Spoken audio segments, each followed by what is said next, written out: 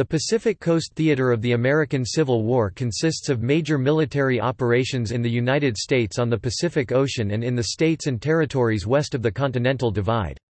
The theater was encompassed by the Department of the Pacific that included the states of California, Oregon, and Nevada, the territories of Washington, Utah, and later Idaho. The operations of Union volunteer troop detachments, primarily from California, some from Oregon, and a few companies from Washington Territory, were directed mostly against Indians in the theater.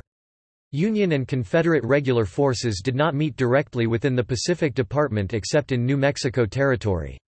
However, operations were directed against Confederate irregulars in California and strong garrisons were placed in Southern California and southern New Mexico Territory to control the region which had strong secessionist sympathies. Confederate States Navy warships operated in the Pacific Ocean, but the naval operations did not succeed in interrupting commerce to the eastern United States. The last of these commerce raiders, CSS Shenandoah, fired the last shot of the war in the Bering Sea off the coast of Alaska. Attempts by the Confederacy to buy or seize ships for commerce raiding on the West Coast were thwarted by alert Union officials and the Pacific Squadron.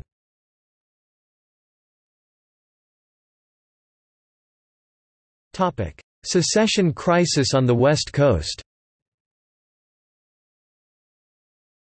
During the secession crisis following Lincoln's election as President of the United States in 1860, a group of Southern sympathizers in California made plans to secede with Oregon to form a Pacific Republic.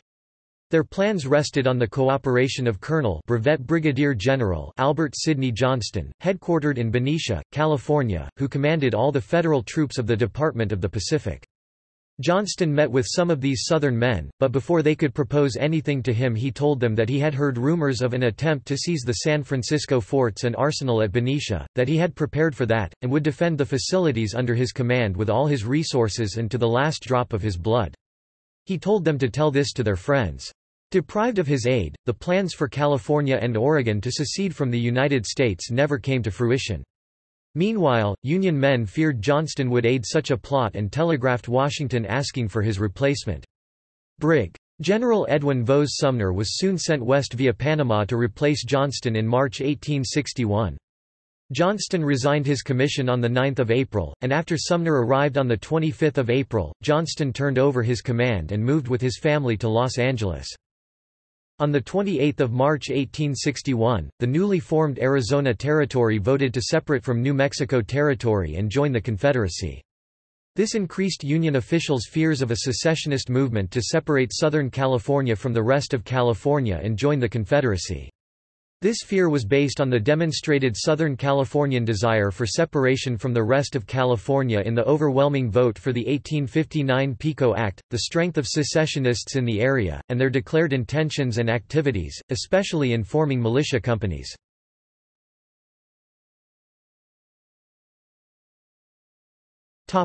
Operations against secessionists and the Confederacy.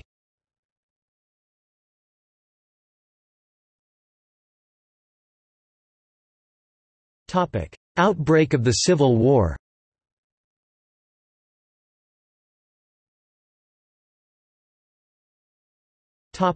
Securing Southern California. At the outbreak of the Civil War, the secession of Southern California seemed possible. The populace was largely in favor of separation from California, militias with secessionist sympathies had been formed, and Bear Flags, the banner of the Bear Flag Revolt, had been flown for several months by secessionists in Los Angeles and San Bernardino counties. After word of the Battle of Fort Sumter reached California, there were public demonstrations by secessionists. Only San Diego had a small Union garrison. However, when 3 companies of federal cavalry were moved from Fort Mojave and Fort Tejon into Camp Fitzgerald, in Los Angeles, in May to June 1861, secession quickly became impossible. Suspected by local Union authorities, General Johnston evaded arrest and joined the secessionist militia company, the Los Angeles Mounted Rifles, as a private, leaving Warner's Ranch on 27 May in their journey across the southwestern deserts to Texas, crossing the Colorado River into the Confederate territory of Arizona, on 4 July. A. J. King, undersheriff of Los Angeles County, and other influential men in El Monte, California, that had formed another secessionist militia on 23 March, the Monte Mounted Rifles, were thwarted in their plans to assist Johnston when Undersheriff King ran afoul of federal authorities and when Army officers at San Pedro held up a shipment of arms from John G. Downey, the governor of California, preventing the activation of the Rifles, charged with all the supervision of Los Angeles, San Bernardino, San Diego, and Santa Barbara counties. On 16 August Major William Scott Ketchum steamed from San Francisco to San Pedro and made a rapid march to encamp near San Bernardino on 26 August, and with companies D and G of the 4th Infantry Regiment later reinforced at the beginning of September by a detachment of 91st U.S. Dragoons and a howitzer. Except for frequent sniping at his camp, Ketchum's garrison stifled any secessionist uprising from Belleville, California, and a show of force by the dragoons in the streets of San Bernardino at the end of Election Day quelled a secessionist political demonstration during the September gubernatorial elections in San Bernardino County. Union commanders would rely on the San Bernardino Mounted Rifles and Captain Clarence E. Bennett for intelligence and help in holding the pro-Southern San Bernardino County for the Union in late 1861 as federal troops were being withdrawn and replaced by California volunteers. On 25 September, the District of Southern California was established, with its first headquarters at Camp Latham, west of Los Angeles. This was later moved to Drum Barracks. This district was first formed to control the secessionist majority population in Southern California. This district included Tulare County to the north, which at the time was much larger than it is now, including all of what is now Kings, Kern, and Inyo counties and part of Fresno County.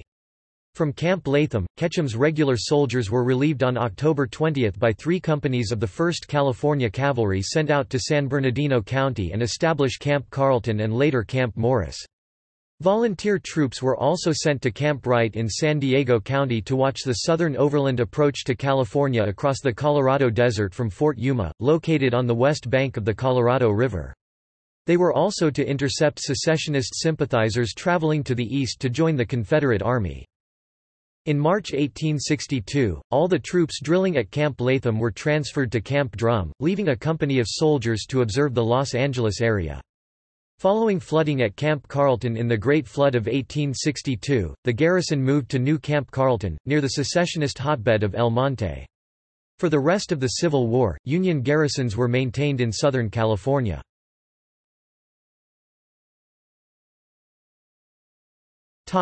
Campaign of the California Column. In early 1862, the district headquarters was used as the base for the campaign of the California Column into Confederate Arizona. California sent some of their volunteer regiments east to clear the Confederate garrisons from southern New Mexico Territory and West Texas around El Paso. Subsequently, California units remained there as garrisons fighting the Navajo, the Comanche, and the Apache until after the Civil War when they were relieved by federal troops in 1866. In March 1865, Arizona Territory, under the military-controlled District of Arizona, was transferred from the Department of New Mexico to the Department of the Pacific and in July 1865 to the Department of California.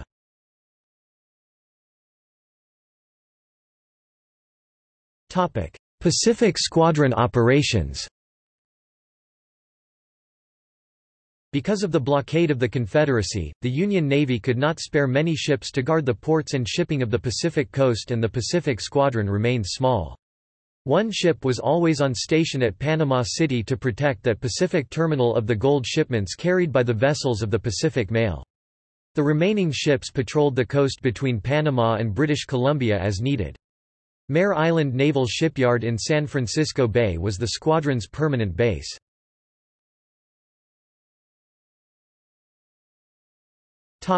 Pacific coastal defenses. To protect the ports, especially San Francisco Bay, the shipping point of gold and silver from the Pacific coast, from possible attacks by Confederate commerce raiders or the fleets of the British or French empires, forts were built or improved. Coastal fortifications at Fort Point and Camp Sumner were built at the edge of the Presidio, as well as at Fort Baker on the Marin Headlands. One Civil War-era fort, post of Alcatraz Island or Fort Alcatraz, on a rocky island just inside the Golden Gate, served as a prison for secessionists and later became the infamous federal penitentiary, Alcatraz. San Francisco Bay was also protected by the Benicia Arsenal, Fort Mason at San Francisco's Point San Jose, and Camp Reynolds on Angel Island. At the mouth of the Columbia River, 2 forts were established. In 1862, a camp called Post at Cape Disappointment, later Fort Cape Disappointment, was established in Washington Territory. Fortifications were built and artillery installed to cover the mouth of the river. In 1863, Fort at Point Adams, later Fort Stevens, was established in Oregon on the south bank at the mouth of the Columbia River to do the same function as Fort Cape Disappointment. Posts also existed or were established at the ports of San Diego, San Pedro Bay, Santa Barbara, Noyo, Humboldt Bay in California and Fort Vancouver in Oregon. In 1864, Santa Catalina Island was seized by federal forces, a post established and garrisoned, and the population removed to prevent it being used as a base for privateers. For a time federal authorities considered making it a reservation location for Indians captured in the Bald Hills War, but this never came to pass.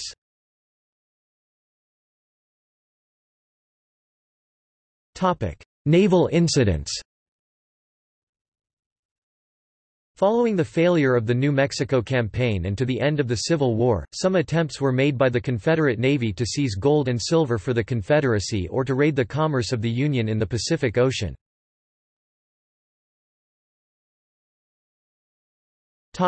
J. M. Chapman Plot. In 1863, Asbury Harpending, after traveling secretly to Richmond to obtain a letter of marque, joined with other California members of the Knights of the Golden Circle in San Francisco to outfit the schooner J. M. Chapman as a Confederate privateer in San Francisco Bay. Their object was to raid ships on the Pacific coast carrying gold and silver shipments to capture the gold and silver to support the Confederacy. Their attempt was detected and they were seized on 15 March, during the night of their intended departure by Cyane, revenue officers, and San Francisco police.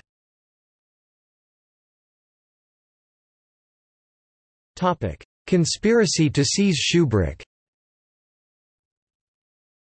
Following the seizure of J. M. Chapman, Union men everywhere along the coast were alarmed and more alert for other attempts to get a vessel for the purpose. Among the papers captured on J. M. Chapman was one letter disclosing plans for the capture of Shubrick, but the scheme appeared to have been abandoned. However, in Victoria, British Columbia, Allen Francis, United States consul believed he had discovered a plot to seize Shubrick. Allen suspected the captain of the Shubrick and some of his crew of being part of this plot. He arranged for the ship to be taken and sailed back to the United States by a trusted second officer and members of the crew while the captain and the rest of the crew were ashore in Victoria. Allen later believed that there was a plot by Confederate sympathizers in Victoria to purchase ships in British Columbia and outfit them as Confederate privateers. However, this plot never came about.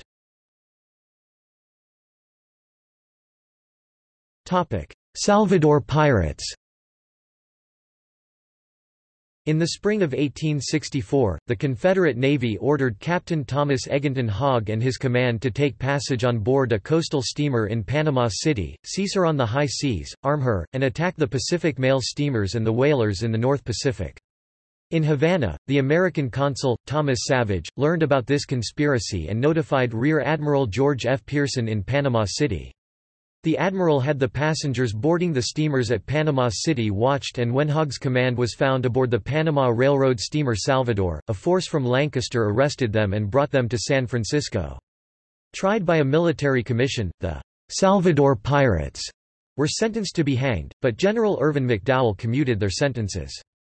To prevent any further attempts to seize Pacific Coast shipping, General McDowell ordered each passenger on board American merchant steamers to surrender all weapons when boarding the ship and every passenger and all baggage was searched. All officers were armed for the protection of their ships.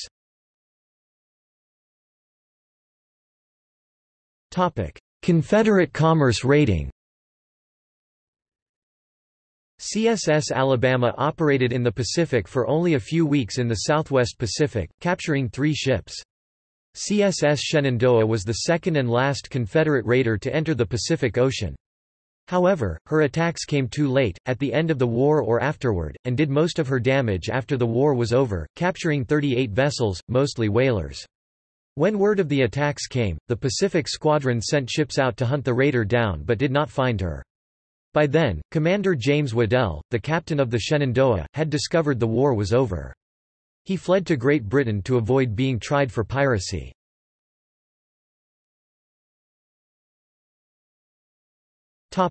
Indian Wars in the Department of the Pacific.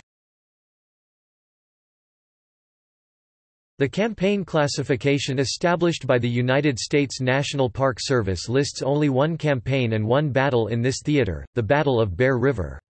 However, this is not correct. There were several campaigns against various Indian tribes besides the Eastern Shoshone, as described below. In Northern California there was the ongoing Bald Hills War 1858–1864 against the Chilula, Lasik, Hoopa, Matoli, Nangadal, Sinkawan, Snungway, Wailaki, and Wilkut. From 12 December 1861, this theater was incorporated into the District of Humboldt with its headquarters at Fort Humboldt. The Bald Hills War was essentially a protracted irregular war requiring garrisons protecting settlements and escorting pack trains and also long patrols sometimes resulting in skirmishes. California units remained in New Mexico Territory and West Texas as garrisons defending the area from a return of the Confederacy and fighting the Navajo and the Apache Wars until after the Civil War when they were relieved by federal troops in 1866. In 1862–1863, California cavalry units from the Southern California District fought the Owens Valley Indian War against the Owens Valley Paiutes, or Numa, and against their allies among the Kawaiisu in the Sierra Mountains to the west. Throughout the Civil War, Oregon and California volunteer patrols had several clashes with the Ute, Goshutes, Paiute, Bannock, and Shoshone bands in Oregon and the territories of Washington, later Idaho, Utah, and Nevada from 1863, the state of Nevada. However, the invasion of the territory of the Snake Indians by gold miners in 1863 brought on the Snake War. The Volunteers of California, Oregon, and Washington Territory fought the Snake Indians until relieved by federal troops in late 1865. The war continued until 1868. Other operations east of the Rocky Mountains and west of the Mississippi River are included in the Trans-Mississippi Theater.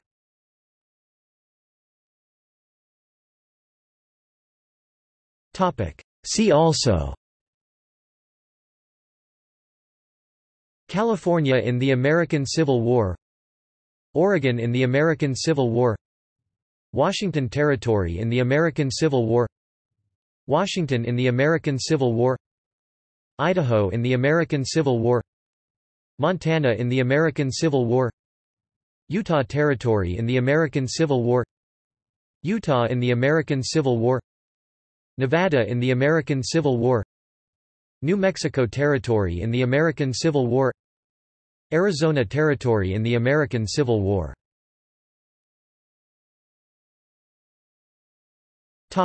Notes.